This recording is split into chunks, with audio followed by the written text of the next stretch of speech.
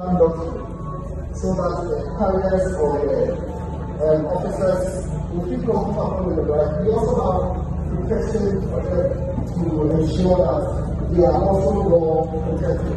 So with the carriers that we have, we'll be able to monitor all that is ongoing from that side, this side, the other side, and the back side also, to also ensure one side. What about the ongoing?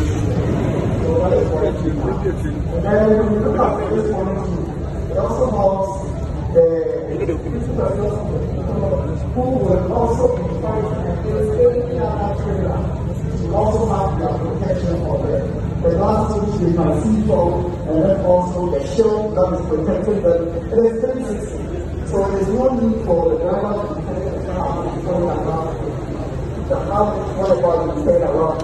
Once there will be after officers inside, who will also monitor the house.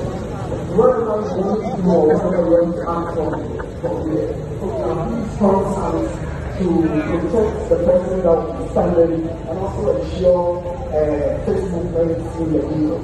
We can carry the maximum number of 7 city personnel in the vehicle and then we will go over that.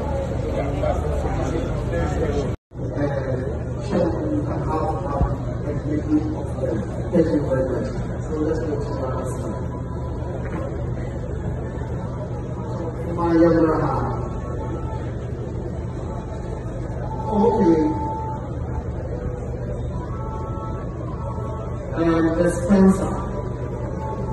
Before the dispenser machine. Never go with as I although to just why or contact or copy on the also. You say they are customer in the car, if you are on the point of shop, a whole now, they are contact.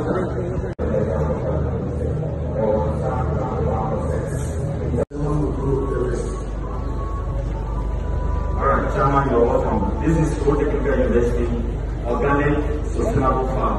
What we did was build a system where everyone, all inclusive farming, we can go into it. We don't need money to go and buy land before you can farm. Even in your backyard, even in your room, you can still farm. What this machine does is that it monitors all the conditions of the crop, be it temperature, pH, whatever, soil nutrient levels, it's able to monitor. And then there is an app that communicates with this machine. So even if you are outside Ghana, you can still monitor your crops, be it the number of leaves, the number of plants, the system can still monitor it. Then it has a chat room and a call system. So if any damage is coming to your crop, the system is able to trigger a call to you. Then you can monitor. If there is shortage of water within the system can call you.